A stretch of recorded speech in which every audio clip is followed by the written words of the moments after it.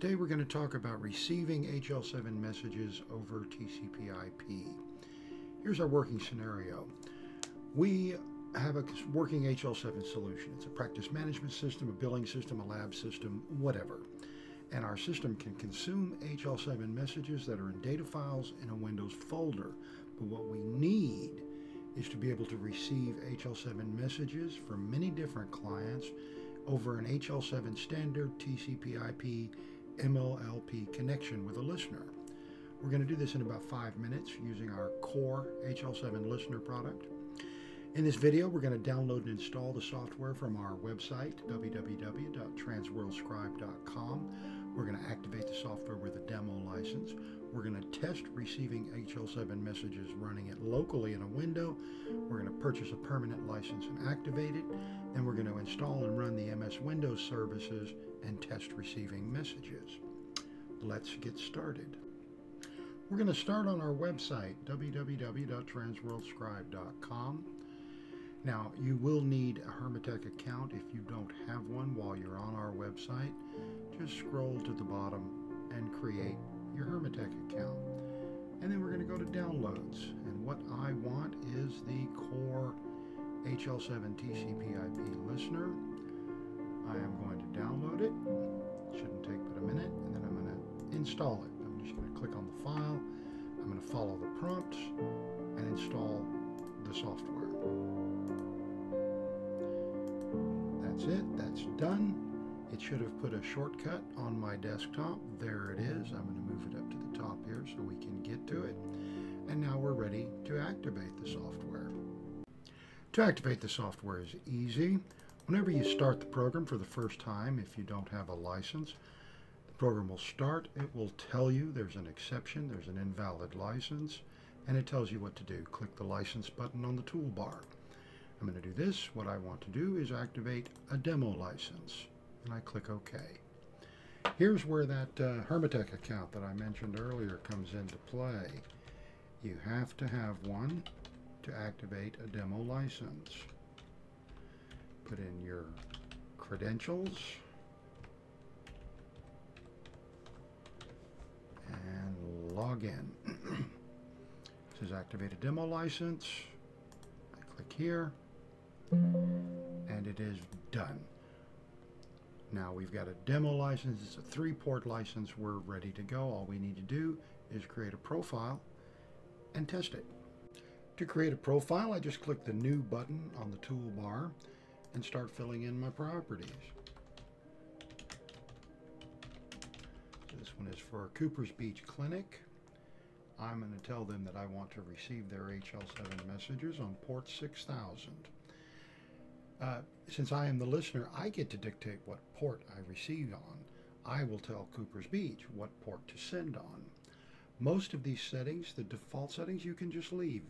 Your trading partner will tell you if you need to change them. I need to select a data folder, which is where my system is going to pick up these messages. Let's say here. There's that Cooper's Beach folder, and when I get my professional license, I'll say I want to run it in service instance number 1. I'm going to show you the advanced and optional settings. You can leave these alone unless you need them. Like I said, the defaults are pretty much what you want 90% of the time. I enable the profile, I click OK, there it is, and now we're ready to test it. Now, in order to make sure that our listener is actually receiving messages, we need to run it. Since we have a demo license, we can't install or run the Windows services, so we have to do what's called running it locally. That means clicking the Run button on the toolbar, which pulls up an immediate window. I will click Start, and it is done. It is listening. Now, we haven't received anything, and watching a listener run is about the most boring television show you could ever hope to see.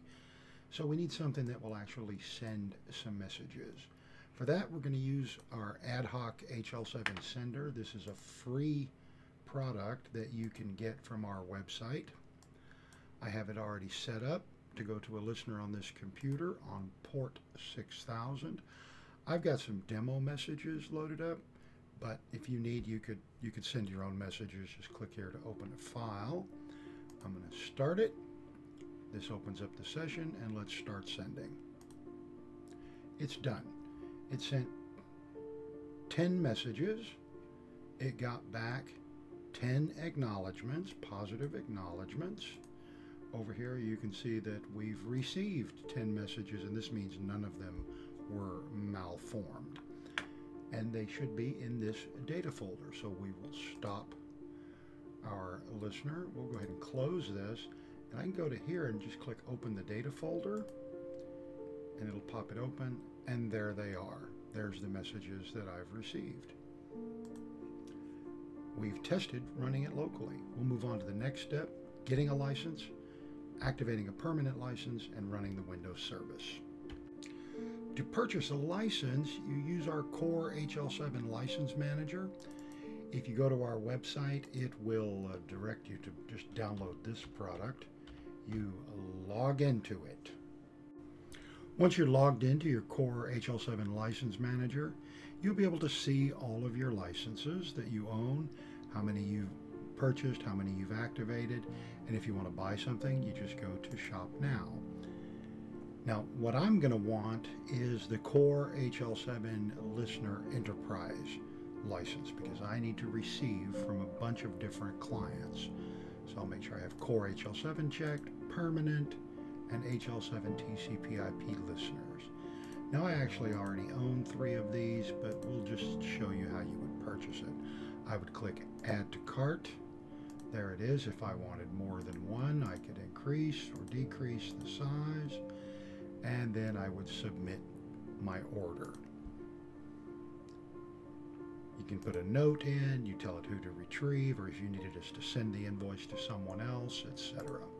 So I'm going to cancel out of that. I'm going to clear my cart because I don't really need to buy one because I already own 3 of them and I've only used 1. So let's activate it.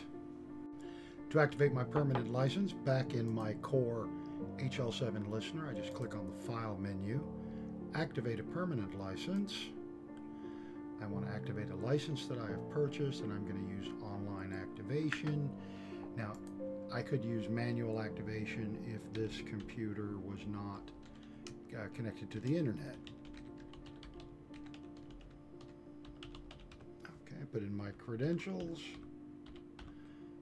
and log in, and it shows me how many licenses I have. I own a 5-port license that I could activate, and I have 3 enterprise licenses.